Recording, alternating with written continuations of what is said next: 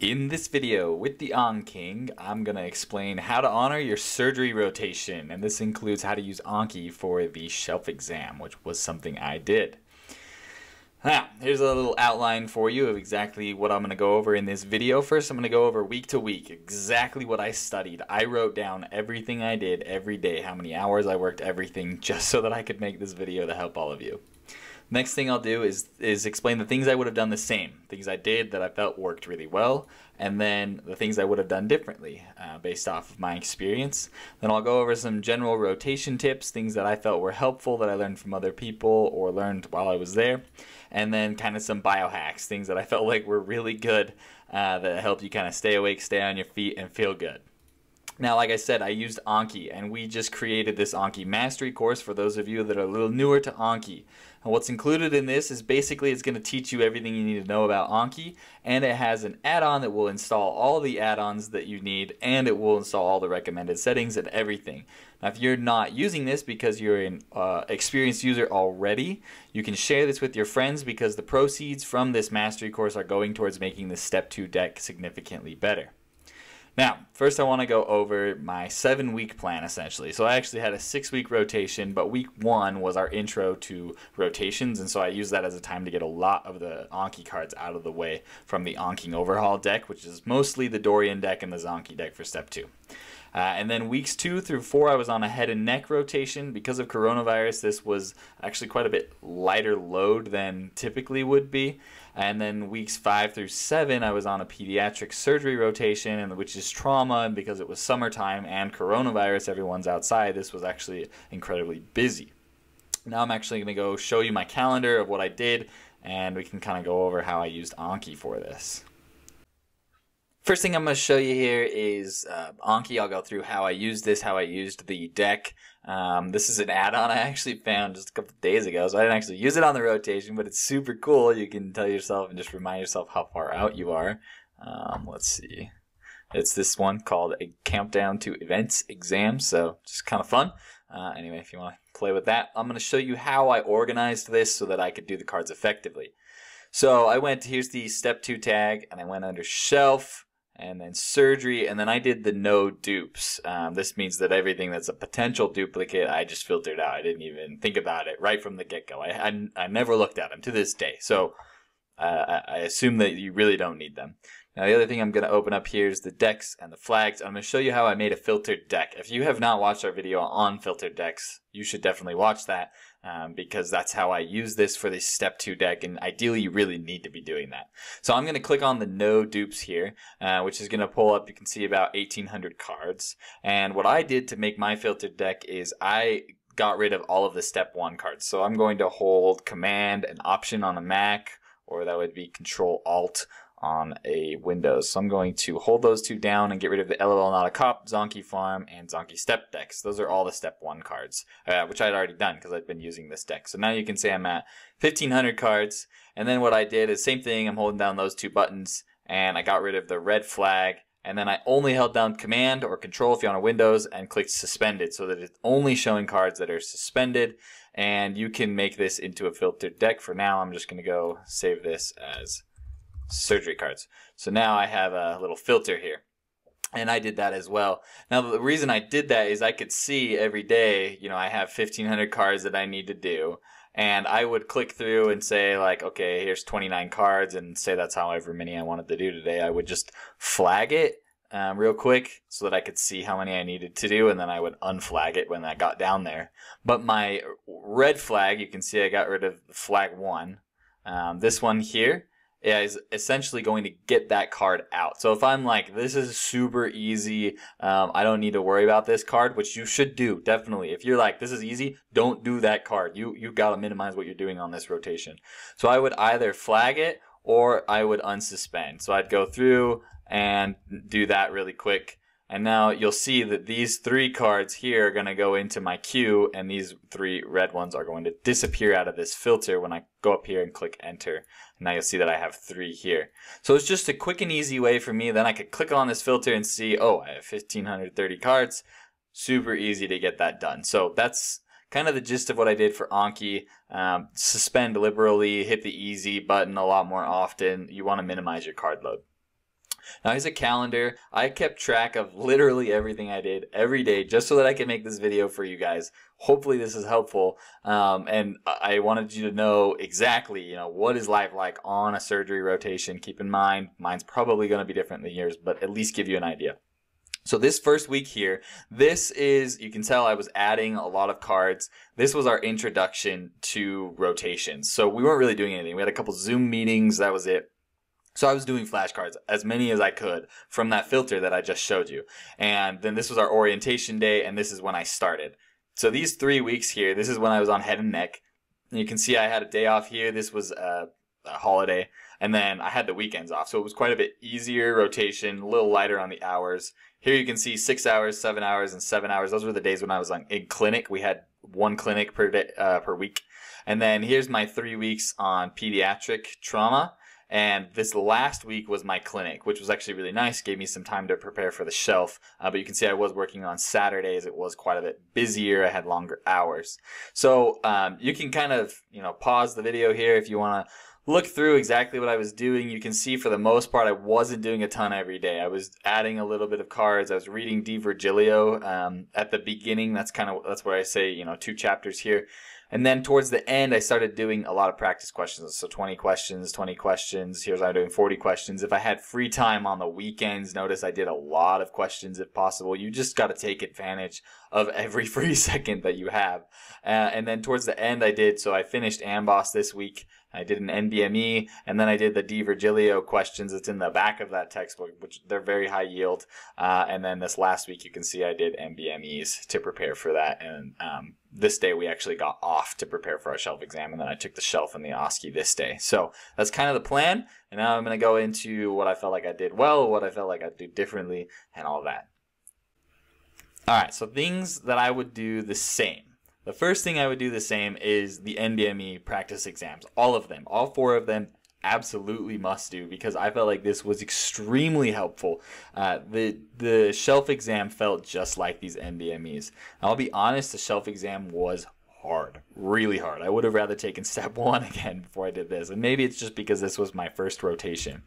Now I used the AMBOSS practice questions and the Di Virgilio questions. This is the Di Virgilio textbook, and I felt like the questions in that textbook were actually really on point, and the AMBOSS questions were good. I had a few classmates that used UWorld and felt like it was not nearly as good for the surgery exam. So I would recommend AMBOSS and the Di Virgilio questions. This textbook's also awesome if you just really like to read. It's written well, and it has basically everything you need to know for the surgery shelf. Okay, next is show up and work hard. And this, I can't overemphasize how important this is, because this could make or break your grade ultimately, and you really want to know your patients and your procedures, and I'll go over that in a little bit. But basically, our school is graded on a pass, high pass honor system, and it's not uncommon for people to pass the OSCE, pass the shelf exam, and then honor the rotation because they honored their evaluations. So that's a really key part, and of course your school may be different. Keep that in mind as you're planning out things, but showing up, working hard is how you're actually going to learn the most as well, which is why you're there. You want to be a good doctor. Now, Anki specifically, the things I would do the same is use the easy button more often, like significantly more often than I was for step 1. If I felt like it was easy, I was sending it way out because I didn't have time to do a lot of flashcards. So use that often, and then liberally suspend cards. If I felt like those cards were I was like, okay, I got this down pat, I'm still going to remember it in 2 weeks from now. Keep in mind, this was only a 6-week rotation. I was suspending, especially if I felt like I'd know it long term. And the step 2 deck is just not as good as the step 1 deck. There's a ton of duplicates, a ton of things. If you feel like there's a card that really overlaps with the concept you already know, either from studying for step 1 or from another flashcard, whatever, suspend that flashcard. Like, get rid of it as fast as you can. All right, things that I would do differently. We'll start with Anki this time. The things I would do, firstly, is far more focused reviews. I came home every night and I was super tired, and I just kind of went through those flashcards really fast. I would not have done that again. I would have tried to get them done in the morning if I had free time, or B, just take little 10-minute bathroom breaks throughout the day or whatever. In between surgeries, go and do a focused 20 cards and really test myself on that material. I did not do a very good job with that compared to what I did with step 1, and I think that affected my studies quite a bit. The other thing I would have done is I probably would have made a lot of my own cards. With step 1, if I missed a practice question and there was a flashcard on it, I would just restart that card. I don't feel like that worked well for the shelf exam, and I think it might be because the cards are not as high of a quality. Regardless, I would have made my own flashcards for the missed questions and reviewed those questions better, so that's what I would recommend. Another thing is I probably would have watched the OME videos, online med-ed, or maybe read the DiVirgilio textbook a little more, because learning everything from the flashcards, it was a little bit fragmented. And then same thing with the practice questions, it's kind of fragmented. And so I would actually recommend doing something to get a big picture, especially on those topics that you're a little weak on. And the other thing I would have done is completely ignore all required reading that we were supposed to have for our clinical thing. They had like this Canvas course for us, and we were supposed to do X, Y, and Z every week, and I did it for the first 3 weeks and then realized it was a huge waste of time and just moved on. Like, get a plan for the shelf and then focus on your patients and stuff, and that's all you should be doing. Like, forget about everything else. Alright, so general rotation tips. First tip I would give you is learn how to suture before you start the rotation. On day 1, I kid you not, we were doing a big surgery. They had actually taken the fibula out to graft it into someone's mandible. And so there was an incision, like a foot long. And they let me go in and suture that entire thing because I knew what I was doing. And of course they helped me, and I was not perfect by any means, but I knew how to tie the basic knots. I knew how to do a deep dermal suture. I knew how to do a running epidermal suture. And I had the subcuticular suture down. So learn those basics. I watched a couple videos by Dr. Buck Parker on YouTube. He's got some good ones. Whatever you do, learn how to do it. Here's a kit that you could learn how to do it with. I'll put a link in the description for this. It's on Amazon, so you can use. I would recommend getting something cheap like this and learn how to suture. Next thing is look up the procedures the night before. If you're going to take out an appendix, learn how that works and what they're going to do during the procedure. Just go watch a YouTube video or something on it. You don't have to spend a lot of time on it, but be familiar with it the night before. Then the day of, look up the anatomy and the patient right before. And the reason I say this is there were a couple days where I looked up all of my patients and the surgeries and everything that was going on early in the morning, and then like 4 or 5 hours later when you're actually in the OR, I had totally blanked when the surgeon asked me about the patient, and so that wasn't good. So I just started looking, quick 5-minute review right before you go into the OR, just so that you're familiar with the patient, their history, why they're there for the surgery, and then look up the anatomy real quick, because surgeons love to ask you about anatomy. That's what they're going to ask you about. And the next thing I learned, this was a tip from an attending actually, is on your rotations, you should go ask the attendings you're working with and say, what do you expect of me to honor this rotation? Now, the reason being, they give you lists, X, Y, and Z is what you need to do. If you go and do X, Y, and Z, then they are kind of obligated to give you a good evaluation. So I felt like that was really good advice and wanted to pass that on to you. Now, lastly is biohacks, because surgery is a pretty intense physically rotation, so you're going to need some endurance. You're going to be tired. The first thing I would recommend is compression socks. I just was dumb and did not listen to everyone's advice. Literally everyone tells you to do this, and I didn't do it for like 4 weeks, and then I got them and realized it's amazing. These are the pair I bought on Amazon. They're super cheap. Again, I'll put the description or the link to this in the description. I felt like these were worth it. Just go get them.